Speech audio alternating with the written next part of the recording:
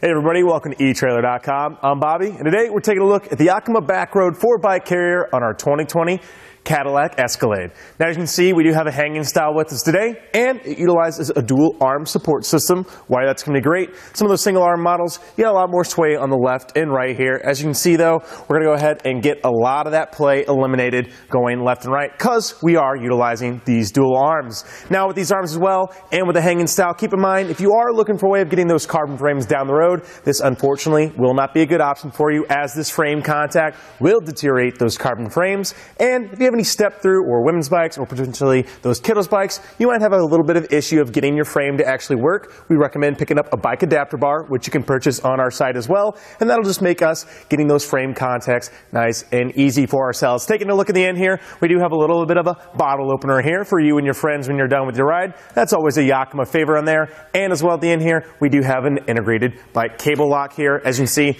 that just simply goes through the bike frame on the end here and clips into here. Now keep in mind, you can only utilize that feature if you do have 4 bikes on here in totality. So if you're only putting 1 or 2 bikes here on a consistent basis, maybe pick up a cable lock for yourself as well that you can put on the rest of the rack. Now keep in mind here too, this is a Yakima product, so as you can see, you can utilize the same key system. We'll use that later down on the hitch as we talk about it. However, you have other Yakima products, you can actually get those key to light, so that's a really nice feature. Now taking a look here in these cradles, we actually have these zip strip technologies, and all these are, they're just a little zip strip ratchet here, and as you can see, it has a nice little foam padding at the top to prevent any kind of damage to our frame, as well as our cradle has a little bit of air pockets in here on this soft rubber. That's just going to reduce any of the damage, as we mentioned, on our frame as well. And also you can see you have that little bit of a groove in there. Hopefully we can get those bike cables in there. We're not deteriorating our frame as we go down the road. So let's go ahead and take a look at actually getting this guy off of our rack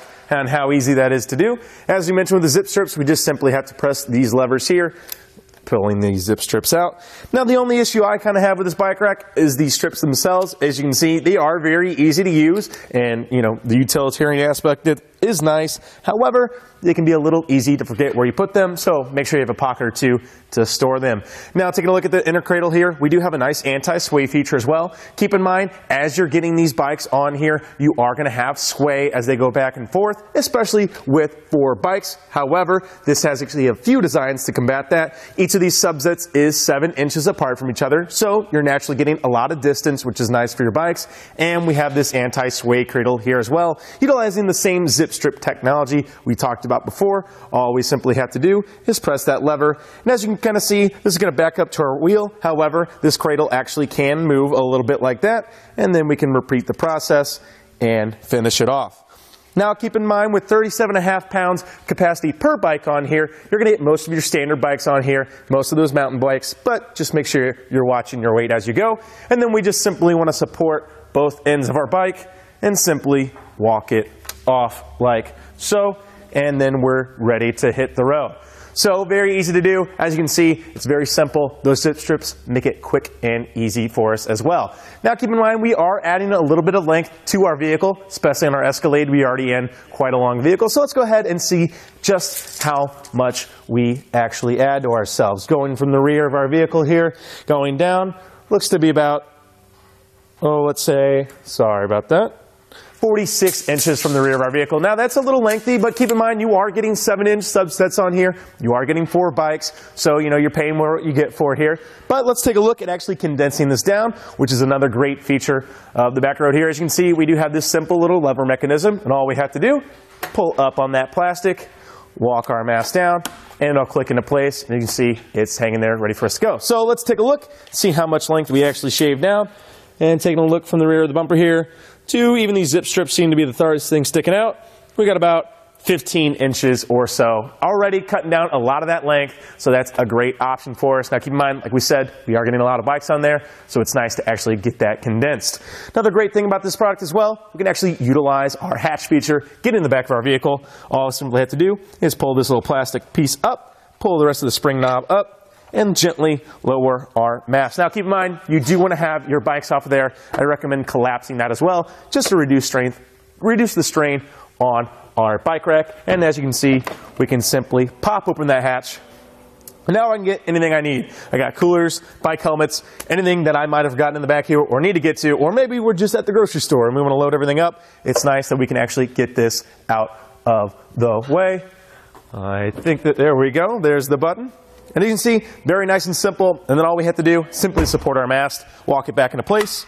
That spring knob's going to go ahead and lock itself down, so it's pretty hands-free. Now, take a look at the bottom here. Another important dimension to keep in mind is our clearance. Now that we are up on the Escalade, we are going to have, pretty ample clearance to begin with. But keep in mind, as those front wheels go up, everything in the back will go down. So it's still important to keep it in mind, especially if you have any steep terrain, maybe a really tall driveway that we're going over all the time.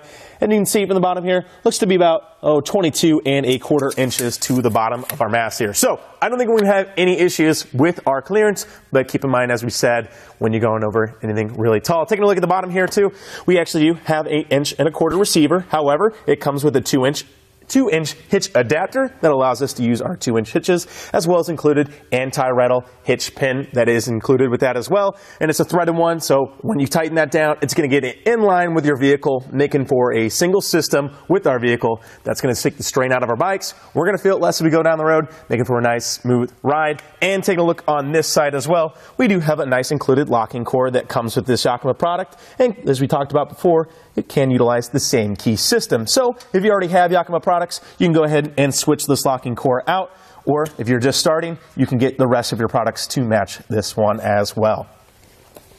Well, if you're looking for a way of getting 4 bikes to the trails for either you or your family, this is going to be a great option for you. As you can see, it looks really slick. The curved mast just gives you a little bit more clearance from here. Getting away from your vehicle is always nice. We're not worrying about the vehicles actually hitting each other. And the nice 7 inches subset is going to give us pretty good clearance. And with those anti-sways, I don't think we're going to have too many issues with our bikes hitting each other. Well, I think that about does it for our look at the Yakima BackRoad 4-bike carrier on our 2020 Cadillac Escalade. I'm Bobby. Thank you for watching. Now we're going to go ahead and take it on our test course. First we'll start with the slaloms. This is going to show the side-to-side action. It's kind of going to mimic the movements that you'll see whenever you're driving down the road normally.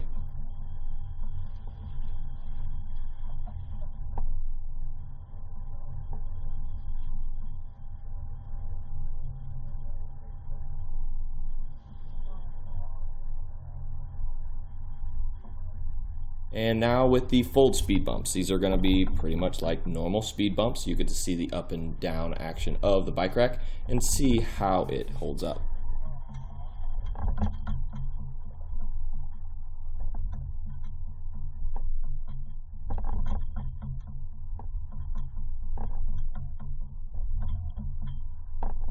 Now we'll have the alternating speed bumps. This is going to be more so like the uneven roads and some of that uneven terrain you might be traveling on.